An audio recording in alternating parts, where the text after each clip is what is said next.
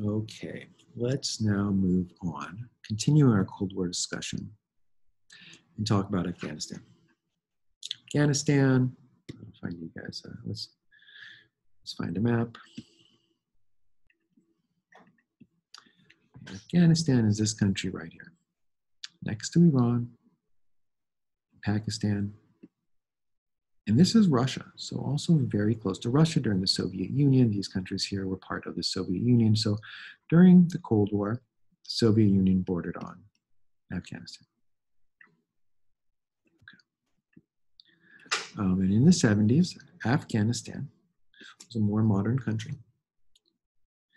But they had gotten closer and closer to the Soviet Union and kind of pulled away from the West. Remember, Iran at this point was friends with the US and Britain, so was Iraq. And they kind of buddied up more with the Soviet Union.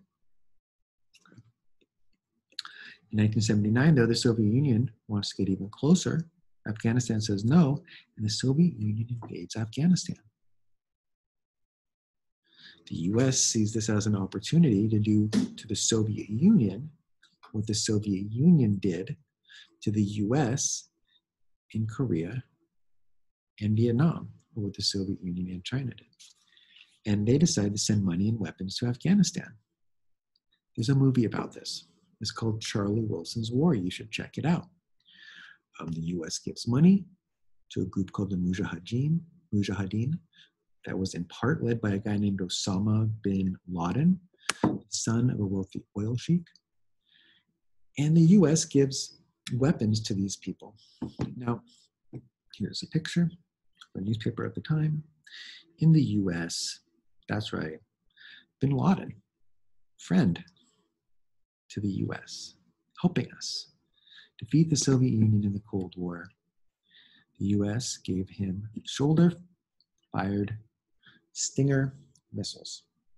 And the big thing at this point was that on the ground, Afghanistan is very mountainous. It's very mountainous.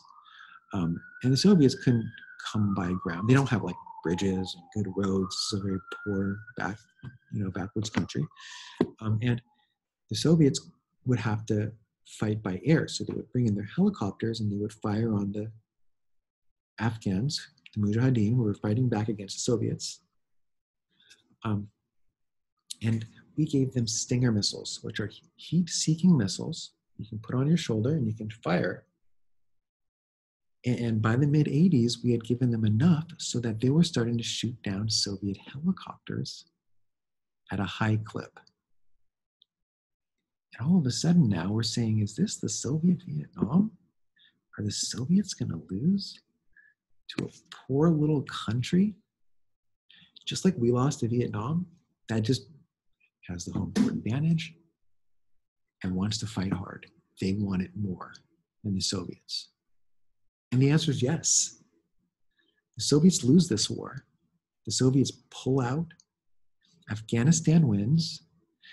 And America feels like this leads the Soviets to collapse a few years later. Good job, America, arming those people. They did it. They small group of localized fighters were able to defeat the second most powerful country in the world in war. Our enemy of my enemy is my friend, is a theory that was being used at that point.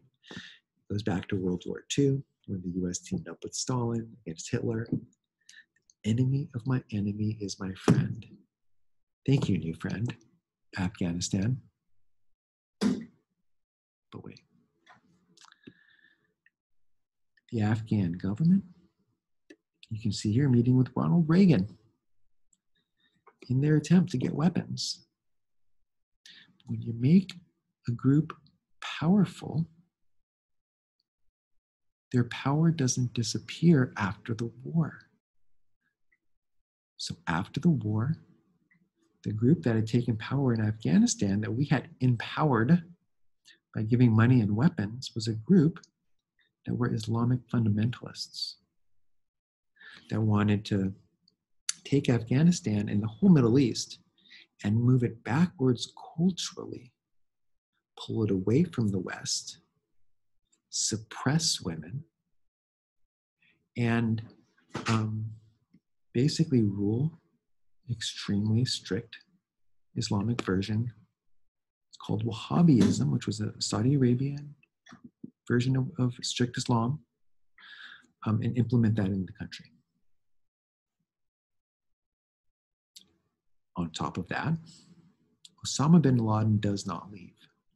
Instead, he sets up terrorist training camps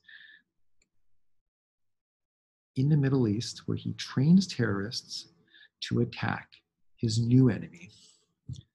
And since Russia wasn't his enemy anymore, and he had all this money and weapons, he was going to attack the person who he thought was corrupting his society, who had corrupted his society throughout the 60s and 70s, and who he blamed for all of Afghanistan's problems, all of the Middle East's problems, all of the world's problems.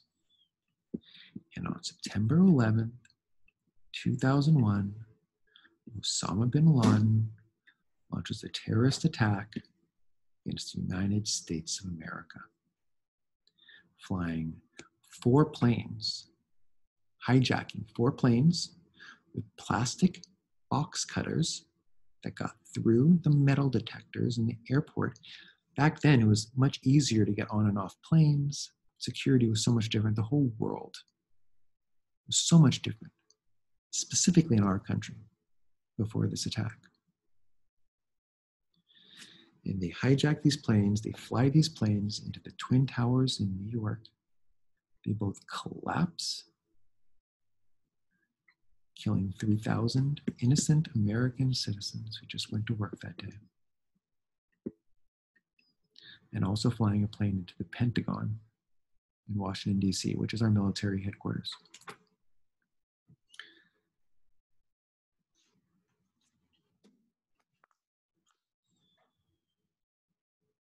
The enemy of my enemy, my friend, just attacked me. For the first time since the War of 1812, the U.S. had been attacked. Since, of course, Pearl Harbor was a colony in 1941, okay. Maybe some minor submarine attacks during the war, but no, or World War II, but this was a big one. The 4th plane, apparently people on the plane heard about what was happening by cell phone call and fought back. Because the thing is that before this, like in the 80s and 90s, sometimes airplanes would be hijacked, but they were never flown into buildings before. If an airplane was hijacked, it would be landed, and they would ask for some money or something. This wasn't good, but it happened. So the people on the planes didn't think they were going to be flown into buildings. They thought that they were going to land and there would be hostages, and then eventually they'd be set free. And that is not what happened on that day. The next month, the US, with full UN support, goes to war against Afghanistan, because we first asked Afghanistan, will you please give us Osama bin Laden? This guy just attacked us. Afghanistan says no. And we say, we're going to war with you then. US easily defeats Afghanistan. They're a teeny little country with no real weapons. Here's kind of, thing. US planes fly over a city that doesn't even have 2-story buildings, and just there was no real war targets. They easily won. But the US only brought in like 15, 20,000 soldiers. They didn't bring in the million-man level, not even 100,000 men. There was no military draft for this war or the Iraq War afterwards. And then the US let, not on purpose, Osama bin Laden escape when they thought they had him cornered in a city called Tora Bora. And he escapes into Pakistan, where he lives for the next 10 years and coordinates terrorist attacks and makes videos threatening America, and is an embarrassment to this country. America never even secures the peace in Afghanistan. They were able to get the capital city peaceful, but then the Taliban, the former government, ran into the hills and was launching terrorist attacks the entire time. Still goes on. There's still not peace there.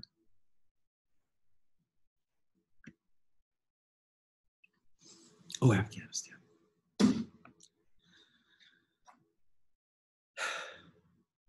Helped the US bring down the Soviet Union. Allowed bin Laden to train, plan terrorist attacks against our country. The worst attacks that hit us since 1812 and changed our country forever.